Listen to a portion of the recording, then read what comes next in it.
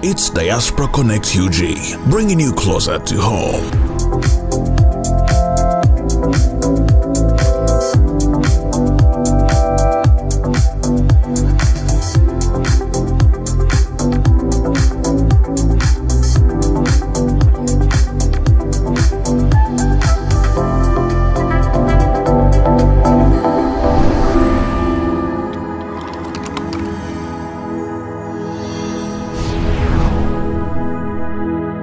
Olunaku lwaleero lwa Sunday nkwaniriza omulungi atulaba ku Diaspora Connect UG, bringing you closer to home. Amanya nze Mary Flavia na mulindwa kubula mwana kwestokera nga mbadde nkwetera abantu ab'enjawulo n'olunaku lwaleero nzize era nkuleetedde omwami ow'enjawulo, omwami omukulu, omwami ovunaanyizibwa, omwami omuyigiriza gambe kimenye kindeke ki.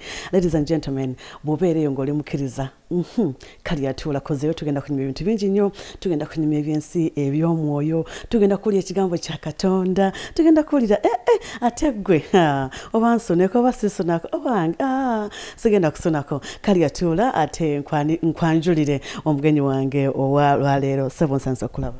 Nange mama nsanyusa okulabako. Bannange essanyu nalingi taata okusinkana. Amiina. Bali kujja. Amiina. Bali nakukkiriza tukukyazeeko waneeno. Amiina. Nange nsanyuse. Amiina. Eyakasooka okulaba channel yaffe wa Diaspora Connect UG yali agadde okumanya tuli naani olunaku olwaleero. Amanya agange nze Pastor Tom Mugerwa, senior pastor Mutundwe ku St. Fellowship Uganda.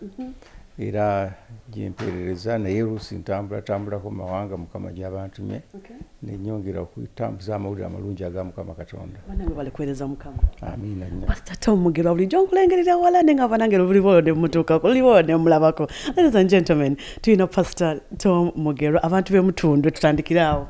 Walize bagamba ki? Ab'Emutundwe balungi munnange era ndowooza babatumidde nnyo, babaagala nnyo era kye navudde basindika nabo ne bagaa nti genda tulabire ku bantu eyo mu Amerika.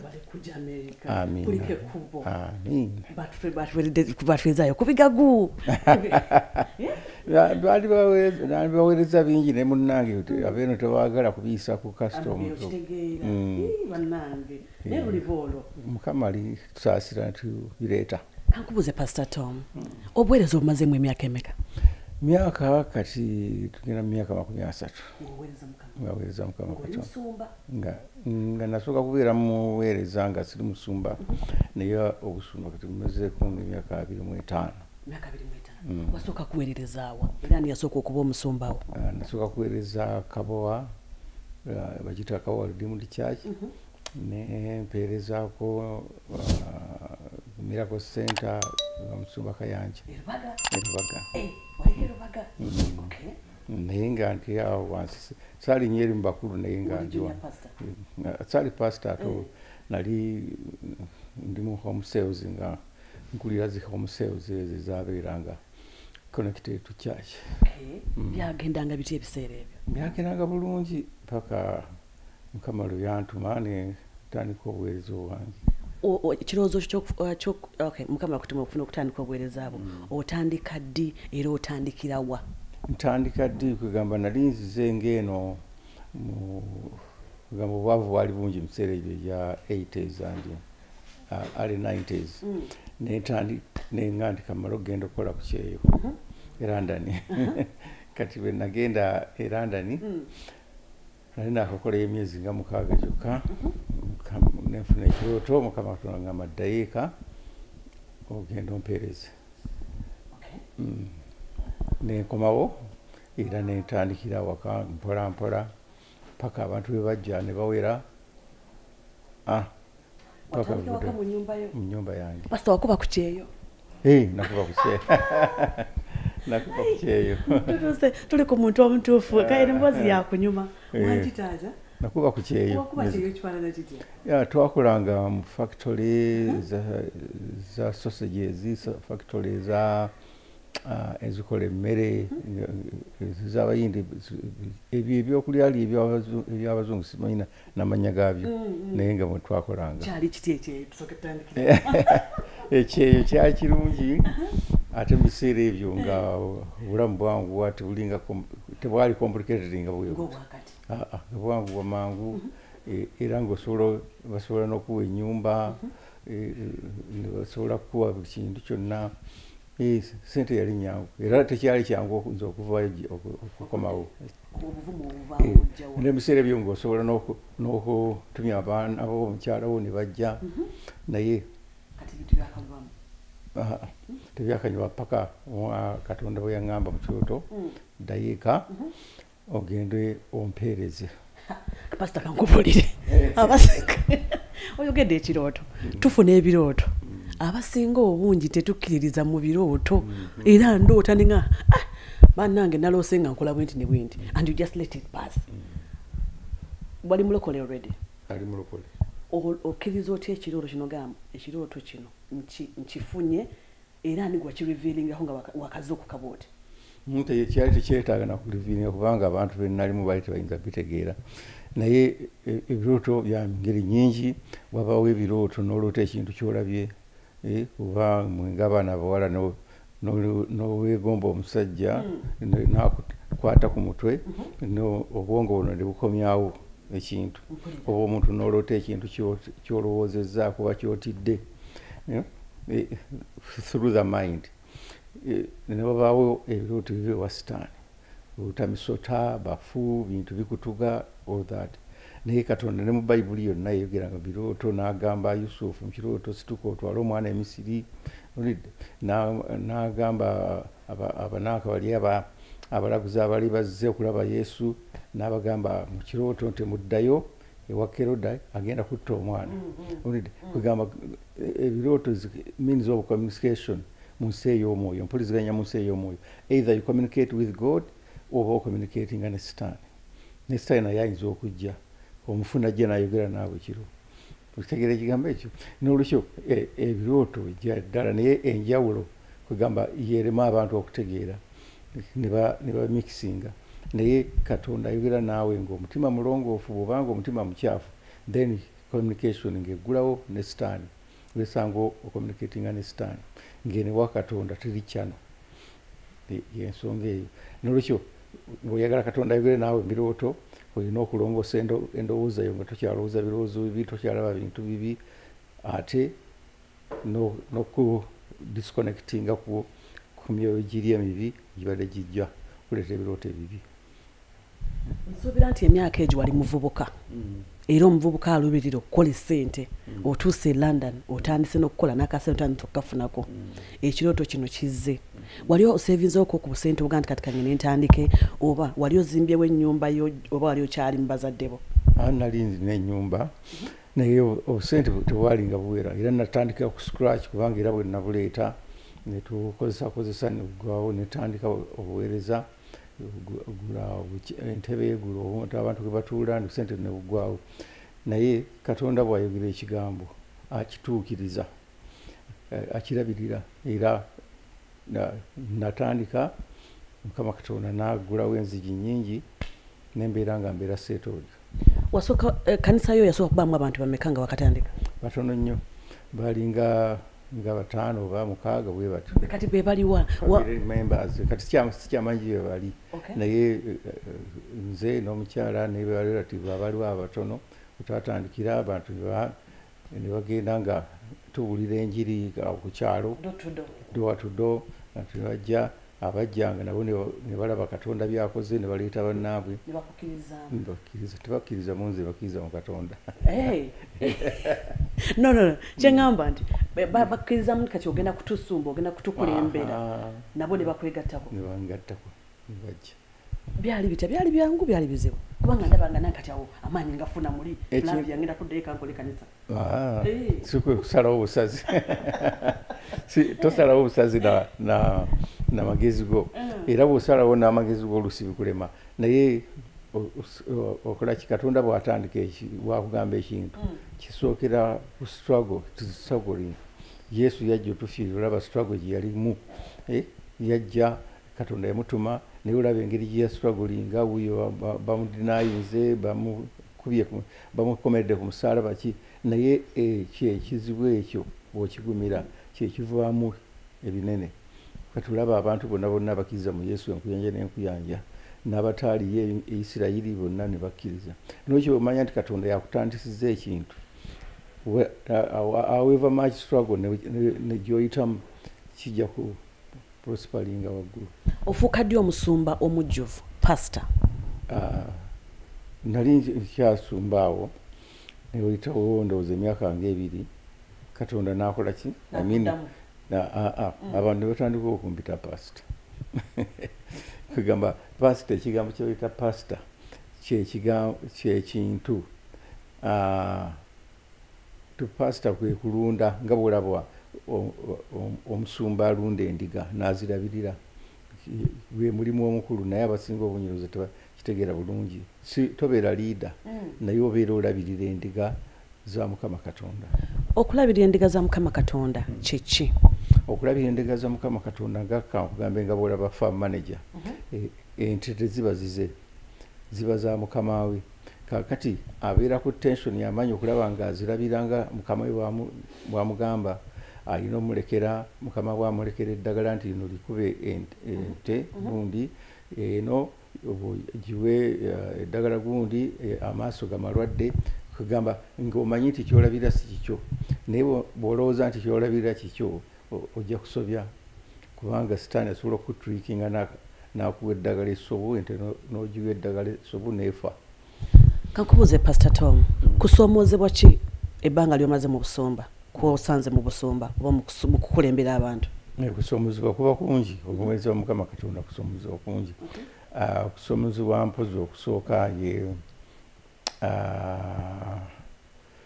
what should I say? Okusoomoozebwa okusooka ye sente ezisobola okuyimirizaawo obuweereza. Tuyinza kukwata sente eziweebwayo nga tugamba oyagala kati olaba nga twatandika radio, twagala kutandika empuliziganya ya TV, naye finances oluusi zigaana. Yeswaga eddala esooka ne mpozi ne struggle endala ey'okubiri gy'oyinza okwogerako nti abantu balina ebizibu bingi. Kati oba olina okufuna amaanyi agasobola okuyamba abantu abo nnyo. Sometimes olemererwa n'okwebaka, olemererwa n'okulya kamere nga all around people olina okulaba ng'obaddamu oba treating obulungi obazzeemu essuubi okola ki. Naddala biseera bino bitulimu ebizibu bino bitulimu ebirimu disasters ennyingi, tribulations. Abantu balina ebizibu bingi nnyo. Kyobola nti abamu betta, abamu bekola ebikolo bingi nga bw'olaba ku mawulire agamu awo. Abantu olinatta munne olw'obusungu. Kati omulimu gwaffe ne guba nga gwa kutereeza mitima gy'abantu. Eyo omulimu gw'amaanyi nnyo kubanga omuntu omutereeza kizibu, naye Katonda bw'akuyamba okiyitamu. With your experience, ennaku zino tulaba nnyo ku mawulire bapastors ab'enjawulo bafuna ebintu bingi, saagala biyita bikolobero, ne bakola ebintu bingi ebiyita portraying nga kifaananyi kirungi eri amaaso ga Mukama Katonda oba eri naffe abasoberako zino. Bwe ndaba pastor, bwe ndaba bishop, bwe ndaba reverend, bwe ndaba omuntu yenna yenna nga ampadde ekifaananyi nti muweereza wa Katonda, trust me, musaamu ekitiibwa ekimugwanira. Naye today osanga pastor, for example, like 2 days 3 days back, well pastor we yabadde wejinja nga almost aganzize kanisa agimazeewo. Ne weebuuza pastor akikola atya? Waliwo pastor omulala yatwala ettaka ly'omutuuze. Ebintu ebyo birabako? Mbiraba era obiwulirako, era ne Yesu ebyogerako nti ebyo byonna biribaawo. Walibaawo bannabbi obulimba, walibaawo abaliva mu kukkiriza, walibaawo abakompromisinga n'empisa embi, naye ffe tetulokoka kufaanana bantu abo, tetulokoka kufaanana Yesu atuyise. Era abantu tetubagamba kufaanana ffe, tubagamba kufaanana Yesu. Naye ng'ate naawe kyaba akwagaza Katonda nti gwe koppa Yesu, abantu bakoppe ku ggwe. When we imitate Jesus Christ, people will imitate us. Kibwe kyandibadde, naye ffe abantu twayigiriza nnyo okukoppa Yesu, obutakoppa abantu balala bonna. Era Katonda tagenda kugamba mu ggulu nti lwaki wakola kino n'omugamba nti nalaba pastor gundi ng'akikola. Eyo tegenda kuba reason. era agenda kugamba sagamba kulokoka kutunulira pastor gundi nagamba kulokoka kutunulira enza akuyise n'ekyo byonna byonna we have to overlook them amaaso tugatega ku kkolo ya Yesu gyatwatuyise ekitegeeza nawe okkiriza nti waliwo bapasita ab'obulimba bye bali bangi si Uganda yokka nawantu yonna ne mu nsi yonna wawulira Kenya pastor yaziika abantu ng'abattanga byonna birina okubaawo munnange naye ye Yesu yagamba nti mujja balabiranga bikolwa byabwe omusajja yamubuuza nti tulimanya nti abannabbi obulimba n'amugamba nti abo mugenda balabira ku bikolwa byabwe basa twogere ku byamagero ebikolebwa miracles ewosiraba wabayo ebyamagero ebyamagero Katonda abikola nedagamba bino ebigira n'ogira shabalabalabalabala ebyo si bye ebyamagero kuba kuyita kwogera mu nnimi naye ebyamagero ogamba nti oba omulema n'atambula omuzibu w'amaaso n'alaba biki ndowooza by'oba ogamba ebyamagero bino bitulaba bagamba nti nze nazenga okundi mulema nimirya immediately then newoje ebiri mu kanisa yo Katonda akola ebyamagero ate bw'oba togenze Katonda bw'atakola byamagero ng'ate omusawo omuganda asobola okukola ebyamagero then waayi abantu bajjewa Katonda enjawulo eriwo nti omusawo omuganda akola ebyamagero ne nabbi obulimba akola ebyamagero naye tayinza kulongoosa mutima gwo ewa Katonda tunonayo ebyamagero tunonayo kulongoosebwa emitima gyaffe ne tuva mu mpisa embi ne tuva mu birowoozo ebibi ebikolwa ebibi era abantu bangi nnyo bajjaawo abamu baali babbi ne bakonferensi nze nali mubbi abaana abastudenti oluusi mbalaba ku TV olidde nga mwana muto naye nga yegatta ali mu P5 otyo naye kakati omuntu bwatu yakyuka ebyamagero bino si kyekikulu ekyamagero ekisookera ddala ye muntu okukyuka n'ava mu mpisa embi olidde ng'abaana aba yunivasite abo bwe bayingirayo batuukira mu mpisa embi babanga embuzi evudde ku muguwa olidde ne ba influencing ebintu ebibi naye ekyo kyekyamagero nze kyempitira ddala ekisookera ddala omuntu okukyuka empisa ze then ebirala ne bigoberera naye bino ebyamagero ebikalu bikolebwa wonna wonna naye abasawo abaganda babikola abamagicians ba everywhere nokyo awo ye Katonda bw'atwagaza nti sooka okola ekyamagero okyusa omuntu emitima gwe then kiri kijja following oluvannyuma omaze ebbanga ddene mu buweereza toyina gwomu kwa pastors boli bagamba nti njagenda Pastor Tom mubuulire ekintu kyange anyambeko togamba erinnya lyo teririiko ko mu bantu eno nga bapastor abalala Pastor Tom abapastor muyina entalo I'm not saying you, but the others. Mwine entalo ne muvayo ne musiteeka ku bituuti ne muvayo ne musiteeka everywhere is sana Mr. sana. Kino kireka wa obuweereza bwa Mukama Katonda. Era tekigaana obuweereza bwa Mukama Katonda kutambula kubanga olaba ne Yesu yalina entalo naye yasigala ku mulamwa gwa Mukama Katonda yasanga abafalisaayo ne bamulwanyisa ne bamugamba ebyo by'osomesa si bituufu biki byonna byonna ebyo bibaawo naye gwe kyokola tozaayo muliro osigala nga okola ki osigala nga oli ku mulamwa gwa Mukama Katonda katugambe nga omwana omu omugambye era ennyumba omulala n'omugamba yoza ebintu Katonda ayira ennyumba n'agivaako n'agenda kwoli ennyumba esowaani tozozza bulungi lwaki tozooza booti kati gwe n'omuzadde bw'okomawo n'osanga ono gwe wagambye okwera ennyumba tajeeza ali kwoli oli ono gojja okukuba okiwulidde nolwekyo ffe naddala nze sigenda kubambira muntu nti lwaki osomesa booti lwaki okola nsigala ku kyange kyokka toyinza kuba muntu magezi ye kyekola omusabira busabizi Katonda aba n'amulaga ekituufu tekikwetaagisa kubanga oba oyingidde mu ntalo ezitakwata kuziviirako ddala entalo zitakwata kuzikola batugamba lima olubimbi lwo olutuuse va ku mmimbi z'abanno lubimbi lwange lwokka Katonda lwalimbuuza nti ki wakola otya nakutuma bweti wakola otya nakutuma bwenki lwaki wakola bwoti lwekyokka emmimbi z'abali Katonda yamanyi yalibalamula kyagala ogamba pastor kuzibalina kubuuza ekibuuzo kyange kirako nti kiki ekikufudde ow'enjawulo ku basumba abalala kibuuzo ekyo nga kizibu nnyo ekinfudde ekyenjawulo simanyi lwaki bagamba nti ndi wanjawulo naye sirowooza nti ndi wanjawulo struggle zonna nange nziyitamu ng'abantu abalala baziyitamu naye response ennyanukula y'ebizibu ebyo ereeta enjawulo nti nze mbeera mu direction ya Katonda yokka sinonooza ntalo ndala zonna siwakula ntalo sigala ku mulamwa gwa Katonda gwe yantuma oli ne bwankyokoze ne bwanjogerako ebisobu I keep quiet gwe mulamu ogusookera ddala obulungi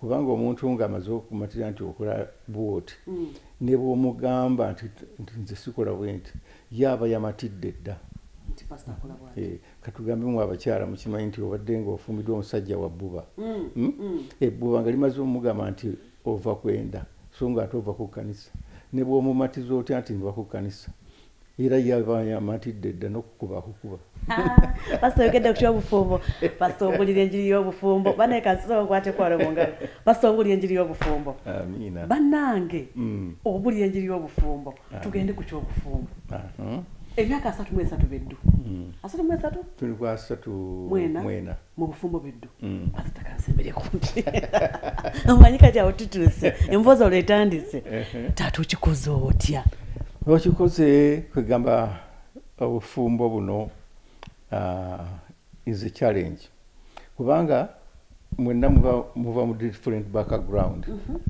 ne waawe bakola bino era kiwola nti abamu bato abasobola okubeera mu bufumbo bamala emyaka mingi nga tebannaba nakwatagana ng'oluusi omu asula mu kitanda kye n'omulala asula mu kyeba tewali communication awaka naye ffe ekituyamba nti Mukama atusumulamu endowooza yonna ey'eki y'obuzaalirwano tugambe abewamwe bonna ba busungu abooli abewamwe bonna benzi kati n'olaba nga oli aswagolinga n'obwenzi omusajja aswagolinga n'obwenzi ate omukyala aswagolinga n'obusungu kubanga ono ajja kuyombesa oli kwegamba babeere nga tewali kukwatagana akamu naye when we abandoned Mukama n'atwozaamu endowooza yonna y'obuzaalirwano ne tufuna endowooza ya Yesu Kristo ey'okwagala before you love your husband this romantic love eno yakatinko manye eyo efeedinga teyagala kawunga eyagala ttooke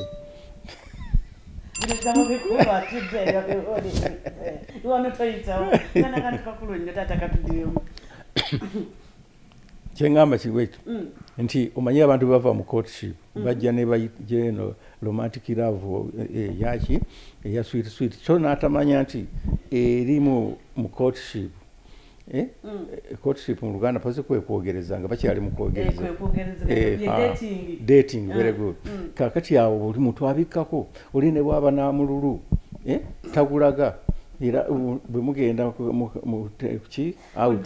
ku dina yeriisaako katono ne kasuuda n'anywako katono naye kati mugenda okutuuka waka nga kiri kivaawo emmere amiramire tagaaya nogaba nayo nga simutegeera kwegamba oli ne bwabanga mukambwe omukazi mukambwe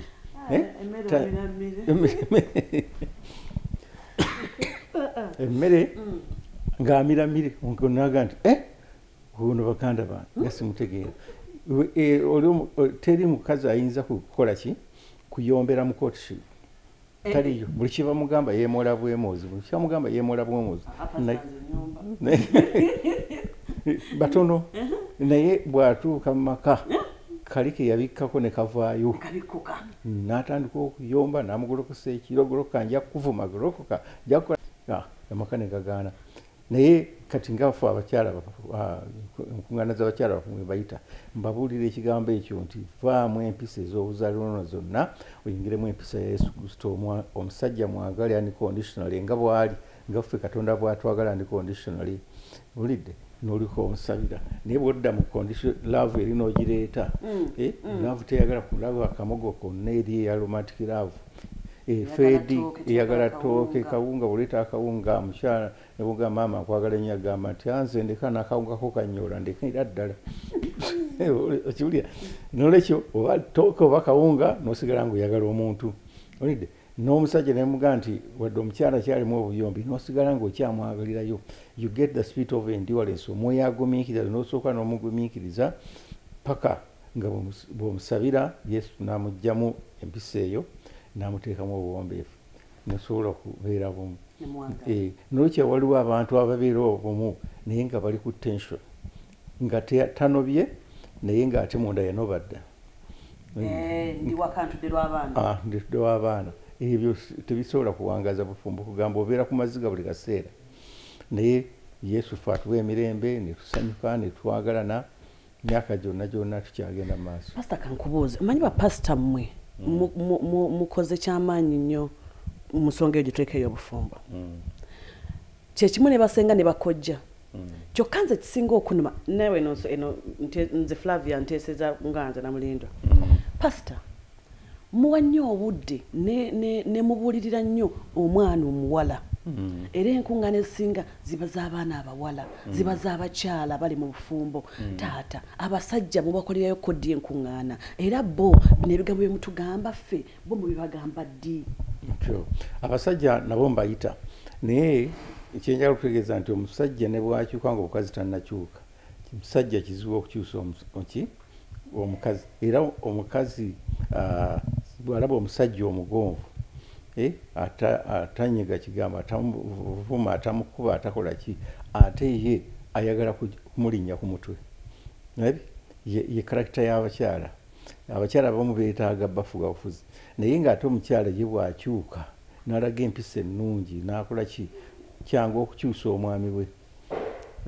Katonda akolera mu muntu omugonvu, akolera mutima oguteredde, mutima oguli miiki. Abasajja balina emitima mikakanyavu. Katugambe kati nze esomesa abakyala ne bagamba nti omwami ng'akomyeyo ssaawa 9 ogw'ekiro, gwe gonda fuluma wabweru genda okuma essigiri.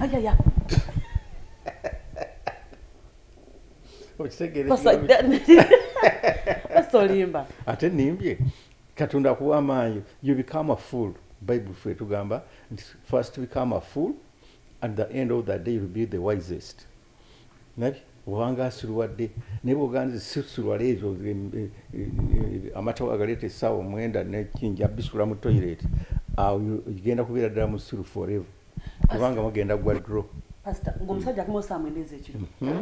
Flavia nzukuke. Ozukuke. Ngene nkumesigiri. Okumesigiri. Mutereka amata. Mutereka amata, muteya amazzi ag'okunaaba, mutwale agenze mu kinaabiro bweru kumutwalire. Ate bw'abanga atamidde teyeesobola mugunaazeeko. Asolimba. Nedda si kulimba.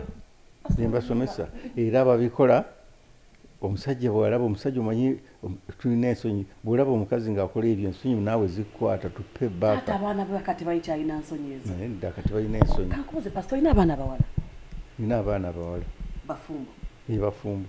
Era basomesa bulungi nnyo ne babikola. Okikiriza omwana wo azuke ku mwendo ogw'ekiro? Nnyo n'amaanyi. Omusajja akomyewo.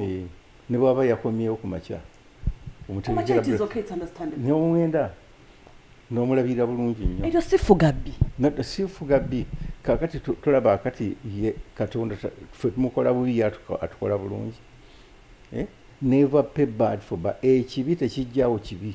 Ekirungi kye kijjawo ekibi. Gwe bw'ogamba nti nange akoze kino naye kangole kino, awo mugwadro nga mwawukana. Naye gwe bw'osooka n'osirwala n'obikaminga full, then Katonda ajja kuba ku sayidi yo, y'oli nga sitaani yali ku sayidi ye, Katonda awangula sitaani. Pastor, bwe mbikaminga full ya 1, ya 2, ya 3 nga gwe mbikamingirako full takiwosa, mba ngenda kukola ntya? Ng'onoba. Ekitegeeza nawe okikiriza? Nedda nti kigamba nti bw'ogaana okubeera full ojja kwawukana. No. What I'm saying is, nze Flavia, nzikiriza amnaye full. Mwenda gukomyewo ne mutera y'amazzi. Muna leero nadda mwenda nkyo nadda munana nadda mukaaga. Nga buli nambikola ya in ya out. Kyokka nga gwe mbikolera takyukamu yadde akati ne bwe kati.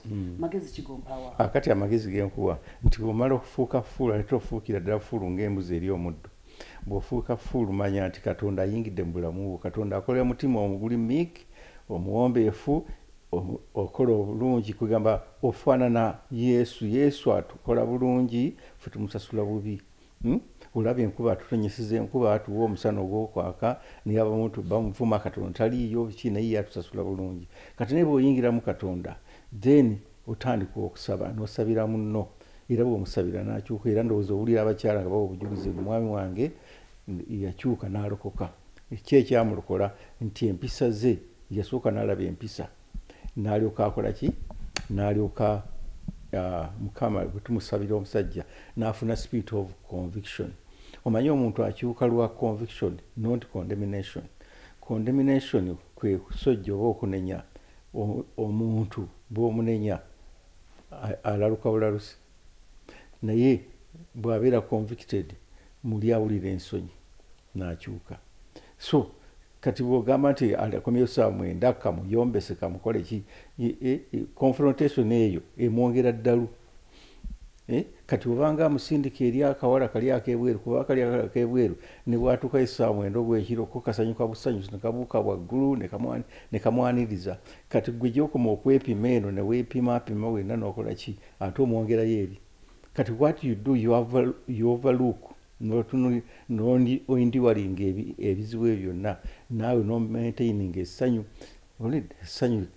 Essanyu eryaffe teriva lwakubanga omuntu akoze bulungi.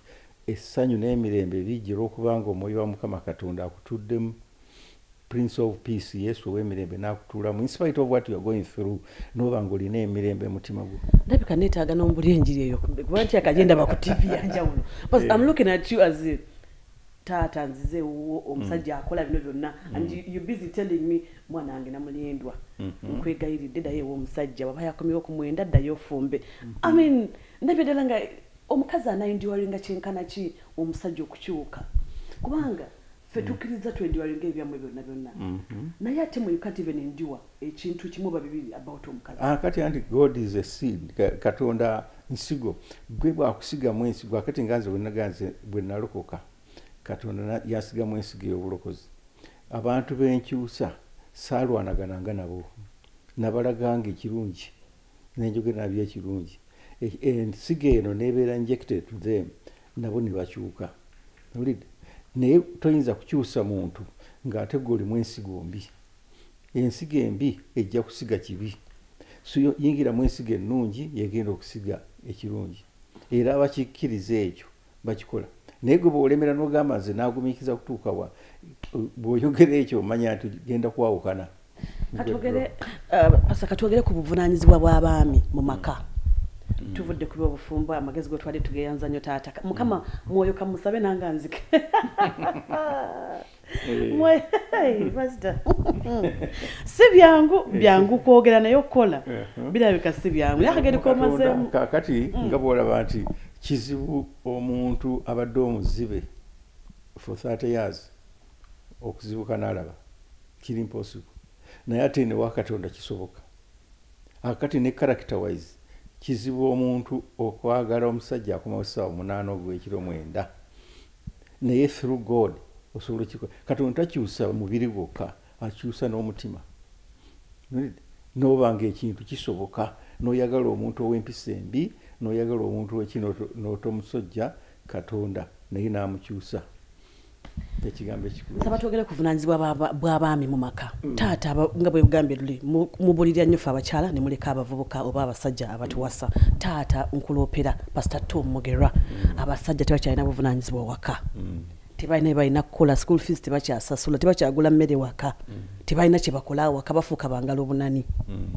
Akati nze abasajja mbatuuza nembabulira naye kyenjagala tumanye nti ebiseera bino bitulimu ddala bino ebyebizibu bino ebiseera bya nkomerero Yesu ssaawa ezo n'akomawo naye abasajja baavuwadde nnyo okusinga abakazi. Kyekiresa ekyo simanyi lwaki kubanga abasajja tebali saabumiisibu n'akamu ewa Katonda. Abakyala basinga era olaba amakanisa agasinga galimu bakyala. Abasajja balina empaka nnyingi. Musajja okujja ewa Mukama mpozi nga bamutwala kalabba tebagonda. Kati gye bakomye obutagonda gye bakomye okufuna ebizibu gye bakomye abasajja bafudde nnyo okusinga abakazi.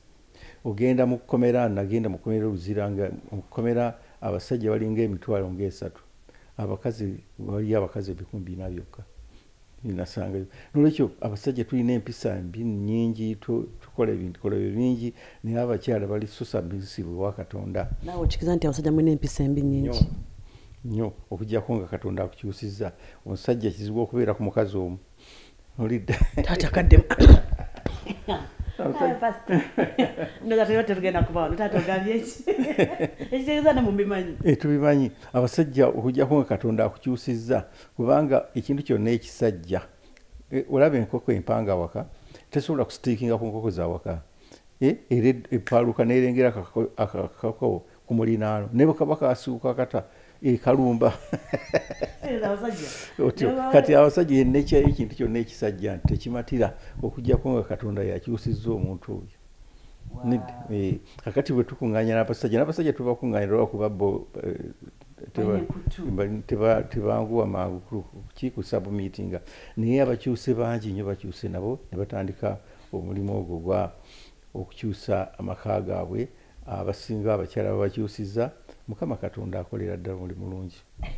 Pastor oli w'amaanyi e Uganda kyokka oli w'amaanyi mu diaspora. Abantu bakuwuliriza bakussaamu ekitiibwa unlike other pastors besijja kumenya mannya kuzajjaga Flavia ku program ye ng'ayine pastor yagamba what ne what. No, I'll just take it like that. Kiki ekikufudde ow'amaanyi eka ne mu diaspora? Kubanga before you give me before you respond nkulabye okoze enkyala mu makanisa ag'enjawulo mu states ez'enjawulo Boston, Minneapolis, kati oli California, I saw ogenda Canada, like nga watugambe in different countries. Kiki ekikufudde w'amaanyi? Naye siyagala gamba nti w'amaanyi wabula nange bampita buyisi simanyi lwaki bampita naye bwe bampita sigenda kulaga maanyi naye ngenda kulaga Yesu Kristo n'amaanyi ge n'ebikolwa byonna ebyenjawulo. Kakati ndowooza abantu bwe balaba response eyo nabo ne batandika okumpita naye nga sina maanyi ge nnina nti oba ndi w'amaanyi ndi waki nedda wabula ndowooza andimu gwe balaba ye w'amaanyi yakola ebintu ebyo.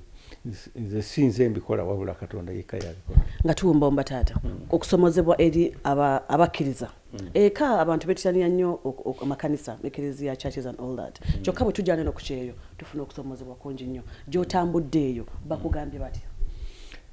Okusomozebwa abantu nga bazze ebweru eno kyogamba manya kati abantu bwe bajja eno ebweru babeera so busy kyekisooka obukulu nti babeera very busy natewa time Katonda kati ne beesanga nga Katonda abalese embeera ebalemeredde. Ekyokubiri nti abamu ne baadaptinga empisa z'abazungu ze basanze eno era nze nsaasira nnyo abantu abaweereza abaana baabwe eno okusoma. Kati kintu kikyamu nnyo kubanga eno omwana akyangu nnyo okulalukako nnyo ne bafuna empisa empi ojja kwesanga nga empisa etesaanidde ddala enkyafu gye bakopye ate gwe oli eri Uganda tojja mubuulira tomanyi byagenda mu maaso. Ojja kwesanga nga omwana akomyewo nga tokyamutegeera mutegeera. Ekyo kyekimu ku bireetera ddala omutawana ti n'abantu abakulu abajja eno beesanga nga bakopye empisa ezibayingiddemu empisa embi ez'abazungu. Okiridde nolwekyo eyo challenge ennene nnyo eri mu mawanga gano ag'ebweru. Nsaba obuulirire ba junior pastors ate okusingira ddala taata wabafumbo abatulaba mu diaspora waliyo abantu abafumbo naye challenges tunazifuna mu part tunga okomyewo taata obufumbo bwewano n'obweka bibiri byanjawulo. Akati abafumbo byeno zikyendagala mbabuulire nti abazungu bo basobola okukwatagana mu mwenkanonkano naye eno abaddugavu omusajja bw'agamba nti tomusaamu kitiibwa tosabumiitinga wa musajja omusajja ng'ate yakikuliramu ng'akimanyi nti omukazi abeera submissive n'obeera nga n'omugamba kakati nze obwedda oli awo tudde butuuze sowaani sinjoze ennyumba sinsiimula oli laptop zokka awo obufumbo bufudde. Sigaza empisa eyaffe ey'ekiddugavu beera submissive omukyala eri omwami. Omuntu okubeera submissive tekitegeeza nti akulinnya ku mutwe nga bw'olaba omukozi abeera submissive eri manager we tekimwetaagisa nti olw'okubanga ali submissive oli ajja mulinnya ku mutwe amusanguzeeko ebisooto nedda kubanga omusajja is answerable to many things. Omusajja yayanukula ebintu kakati ennyumba babagobye mu nnyumba omusajja toli suppose gamba I don't know what to do omusajja kitegeeza kutetenkanya taata wano bakikugamba kakati nti kyengamba nti abasajja bafeebezeddwa nnyo omusajja oteeka okubanga amagezi gakwesera essaawa yonna olina okusala amagezi naakola tutya kitegedde omusota guyingidde mu nnyumba omusajja n'olinya mu ntebe n'oyita maama jangu otuyamba omusota guguno kati obuti si musajja kisajjasajja nolwekyo kati olwokubanga omusajja bwatabeera sabumiifu noyagala mwekaneekane kitegeeza nti naye ejja kudduka omusota ng'omukazi bwagudduka naye bw'obeera sabumiisivu omusajja alina answers nyinza alina okuddamu maka omukazi gyasasobola kyenva nkubiriza abafumba abakubulaaya kuno nti muyige okubeera sabumiisivu eri omwami wo nga bw'omusabira naye bw'aba nga akoopuresinga omusabira ajja kukyuka owulidde abakyala ekyo yenjagala obasibira entanda nga ewaffe mu Afirika bwe kiri namwe munjagala mubeere taata oyagala nga bwe tweyisa mu Afirika bwe twatubeera ne wano eno plus n'abaana kubanga abaana ndaba abeene Bulaaya babakola ekyekyo kingi nnyo nze waliwo we natuuka nga ntudde mu ntebe natv akana ne kajja neŋŋamba this is my chair get out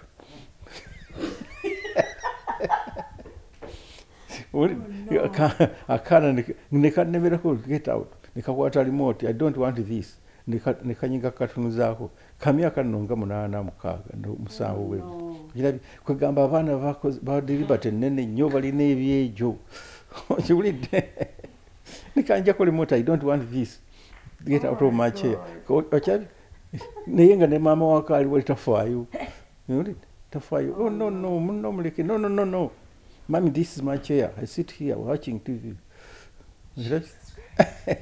kakati ebyejo ewaffe tebiriyo omwana omulekera eddembe eddene ajja kulako mu maaso eri abaana nga tekyagambikako ate ofiirwe nolwekyo omuntu omwana mayige okubayigiriza empisa wadde eno tebakkiriza kukuba naye osobola omudisipulingako inene fomu okulaba nti tabeera na mirembe kifaana bwe kityo kitegedde ate ne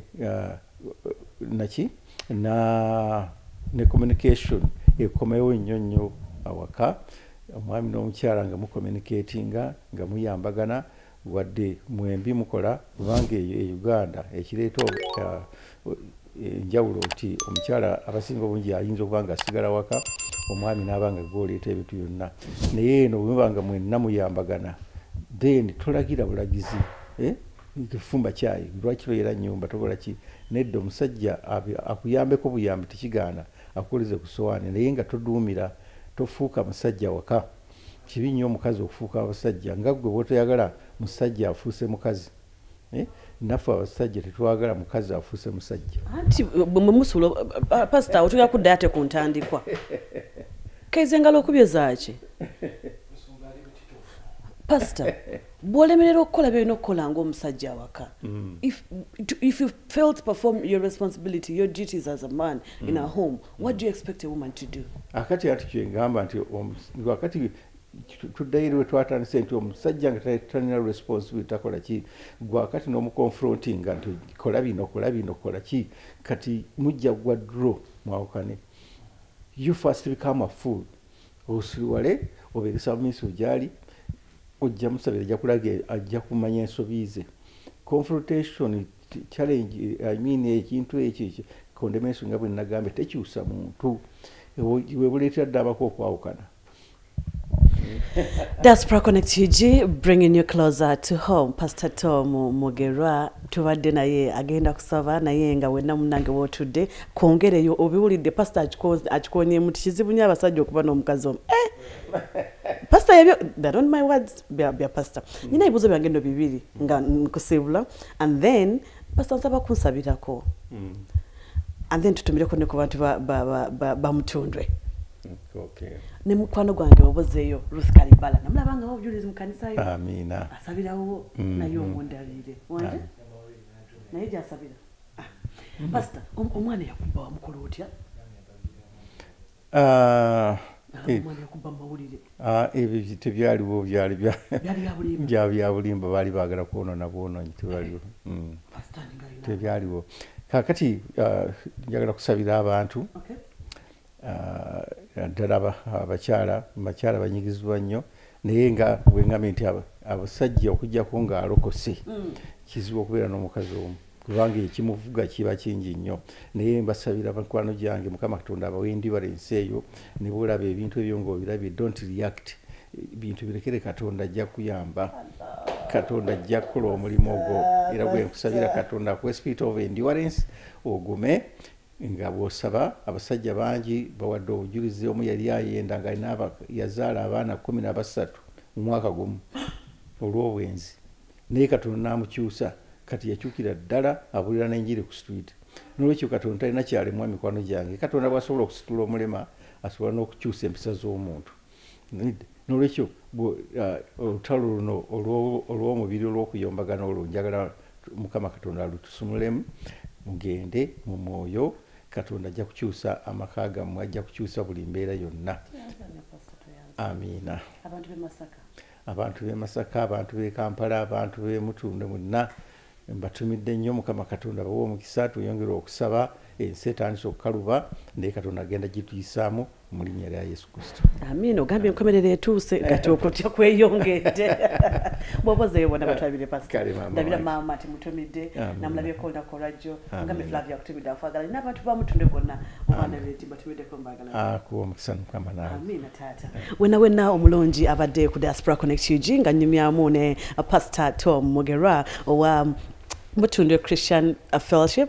Yes, webali ni mukwana tewe bali ddala ya subscribing edda. Thank you so much. Chokola chamanyi nyonyi ni ddala nkusubiza okuweereza abantu ab'ebitibwa ebyenjawulo abantu abagwa mu karibaze z'enjawulo buli muntu gwe uli anti alina okuwaayo ekigambo ekigenda okukyusa omwoyo kansubire nti Pastor byatuwadde mukwano ofunyemu ekyokuyiga kimu oba bibiri because guess what nange Flavia njizeemu nja kunyumiza n'omulundi ogunadda ku bitibi naye ganate mu kubulya kwa Pastor Tom kwatuwadde olunaku olwaleero nyongera okujjukiza nti yona convention igenda kubeerayo wali Dallas, Texas, ate nebaza mwena mikwano gyange ababadde wali eri mu convention e Washington DC. Mbagala nnyo era nyongera okubagamba nti wenna ayagala t-shirts ng'oli mu diaspora oyagala t-shirts ennyingi waba naffe aba ugts.com gendawo munange teeka mu ugts.com kola order yo niweza t-shirt 2 niweza t-shirt 3 niweza t-shirts ameka genda ku ugts era nga muyuna bagenda kubeerayo nnyo nnyini ddala oyinza okumpeza nga Flavia UGTs mbasangawa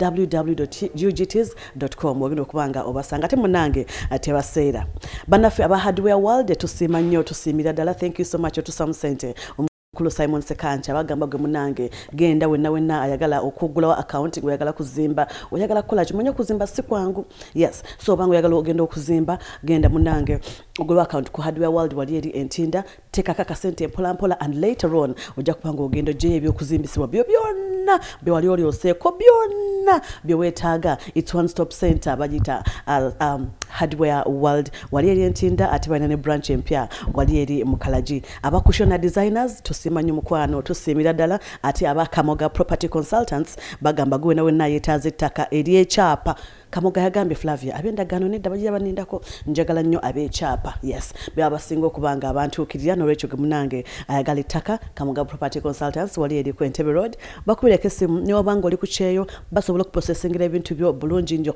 beboka mukwano gwange abesigika nkujjukiza ogenda ku Kawalya Isaac Case YouTube channel subscribinga Case agenda kubanga kutusaka ebintu bingi nnyo ndya nange ndakubera nga mbere mbimanyi bulungi nnyo here and there Rachneda atenga t-shirts ne jumpers Diaspora Connect UG zona ziri out on sale sikolanzeka nkola ne Kawalya Isaac Case yabadde ku kamera ate timu yaffe eri Uganda Wajid Kasendwa Tony Trevor Sempija wamune Eric Mbowa tubagala nnyo atakumira mpera abatukumire yenze Mary Flavia na mulindwa kubula mwana kwestukira bye bye.